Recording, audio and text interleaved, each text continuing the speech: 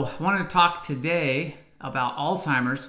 Some physicians are now calling Alzheimer's diabetes type 3 because of the involvement with insulin resistance and sugar and blood sugar and those kind of things. So the Washington Post reported that about 5.8 million Americans today have Alzheimer's, and by 2050 they estimate that that's going to go up to 14 million.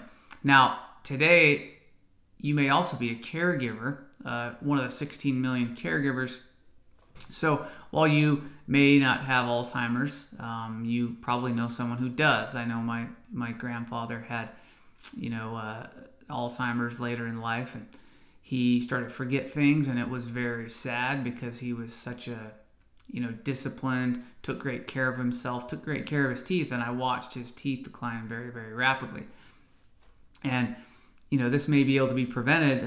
Some new research done by the AAP, which is the American Association of Periodontology, found that one of the bacteria in gum disease is closely related to the formation of amyloid plaques. And amyloid plaques are what basically clog up your brain. And so if you have Alzheimer's or dementia or some of these other brain diseases where you can forget, or short or long-term memory loss, these plaques form around your brain and they prevent you from remembering things. And so this research found that gum disease bacteria was closely related to the formation of these plaques. And so what that can mean for you if you are a caregiver, or if you want to help a family member avoid that situation, getting gums and teeth healthy is a key factor, and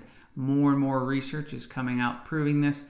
We see it every day in my office, but there's also lots of research from both medical journals and dental journals showing us that Alzheimer and these other diseases can be prevented in many ways. Now, what things you want to look for is, do you have parents or grandparents that have had Alzheimer's? I do.